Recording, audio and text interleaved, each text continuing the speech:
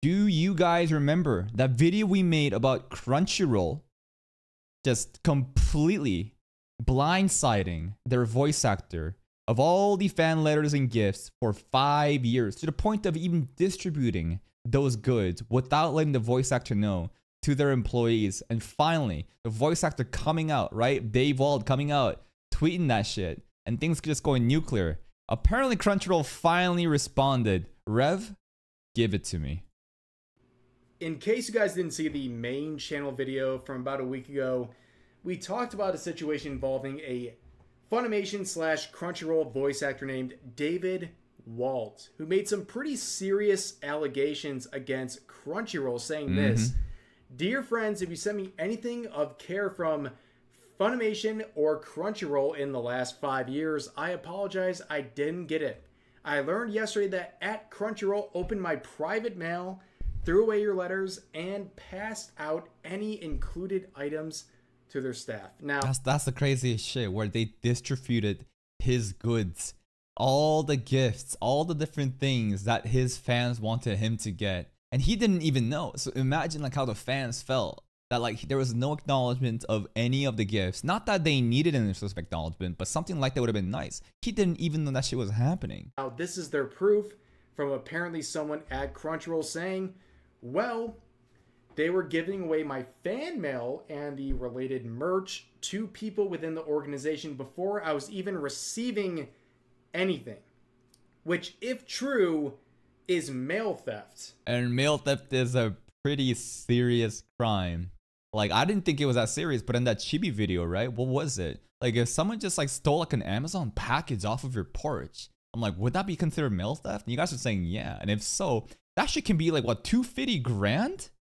On multiple levels, the person received it, and also there is a statute portion referring to people who would receive merchandise and other items from something they know is stolen through the mail. So this is a very big thing, potential multiple felonies across the board at Crunchyroll. However, after about a week of silence, Crunchyroll has responded with this message saying, oh boy, anime fans have a special connection with dub voice talent, and that emotional expression is important in fueling more love of anime content. We are currently investigating the matter regarding the allegation of undelivered fan mail to our... We are investigating? Who's investigating? Is Crunchyroll gonna investigate themselves to see if they fucked up? We need a third party to fucking handle this shit, because if this is just a private investigation amongst themselves, what do you think is gonna happen at the end? They're gonna be like, we investigated ourselves and we found no fault. Wah wah. Voice actor. We respect the privacy of all of our voice actors and do not intentionally open mail or packages not intended for Crunchyroll. We respect the privacy of all our voice actors and do not intentionally open. I mean, if you think about it from a pure business, PR, public relations perspective, of course you don't want to admit fault.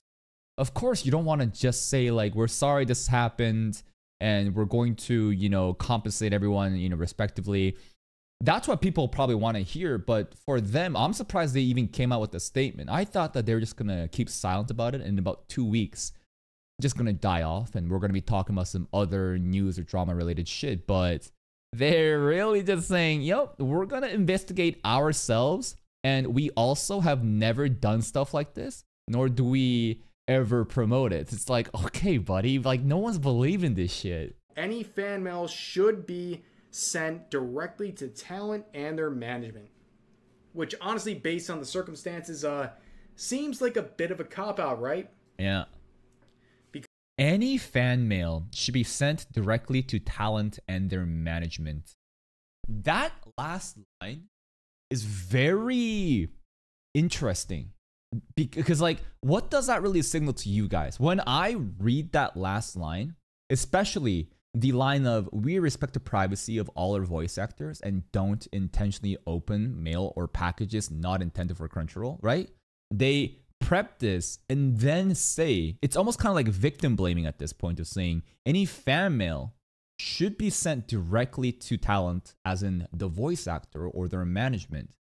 So this feels like the win condition that they've set up, where they're going to basically blame the people that was sending all the, fan mails and gifts to specifically Crunchyroll, and in hopes that Crunchyroll would then distribute that to, the voice actors. And of course, if the voice actor is working on, with Crunchyroll and he's part of these projects, then I don't think it's that unreasonable to believe that this is the way that things should be handled. But since they're now pretty much just saying, we don't do this shit, right? We've never done this shit. And the fact that you even gave it to us was kind of wrong. It's like low-key victim blaming. It's like, you should have sent it to the voice actor. And because you didn't, something else happened. And right now we're investigating that something else. But at the end of the day, we don't, do this shit. So it's a very corporate PR move of never admitting fault, pointing the finger at something else and saying, you should have done this instead. And we're still going to investigate and see what's going to happen afterwards.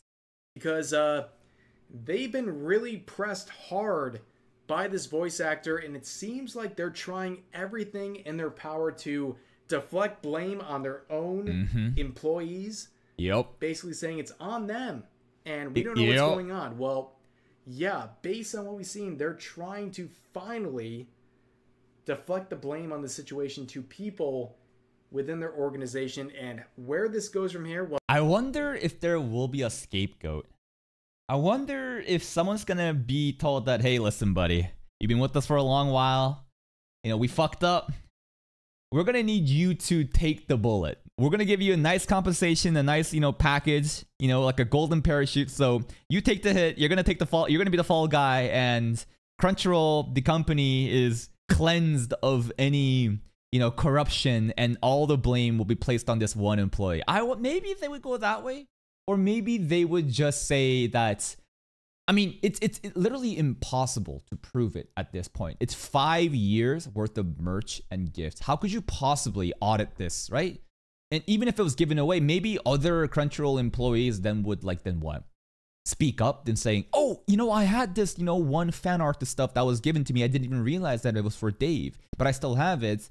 And I like to, mention that up. I don't think that existing employees would ever step up in fear of their own job, but ex-employees or disgruntled employees may come out and voice their opinion. But seeing that this shit's happened for 5 years, it is incredibly hard to prove anything, right? There's no recordings. There's no hard evidence.